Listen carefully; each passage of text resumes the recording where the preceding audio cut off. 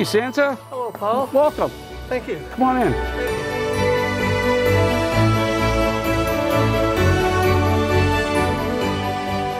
Good morning, Santa. Welcome to the Barrie Chamber of Commerce. Good morning, Paul. Thanks for having me. It's always fun to be here in Barrie. And you're always welcome in Barrie. And in fact, you've been to Barrie many, many times before. Many times, yes.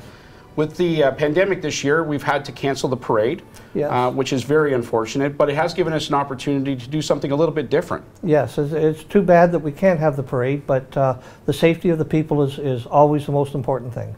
So this year, we're going to bring you around to different stores and restaurants and businesses and allow kids to drop off toys, drop off letters, and then they'll be able to see you through social media picking up their letters and visiting those stores.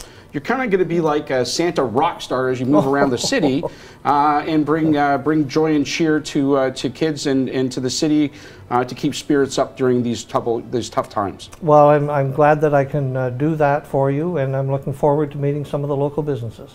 And they're looking forward to meeting you. In fact, anyone that's interested in getting involved can just contact us here at the Barrie Chamber, and we'll certainly get you on the tour and get Santa out to your location. The only thing that we got to keep in mind, however, is that the reindeer can't come.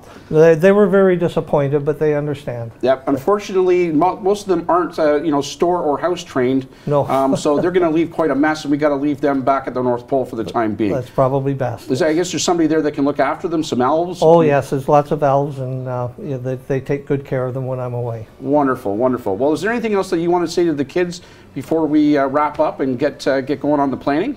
Well, I'd just like to remind the children out there that from the North Pole to the South Pole and anywhere in between, Santa loves you.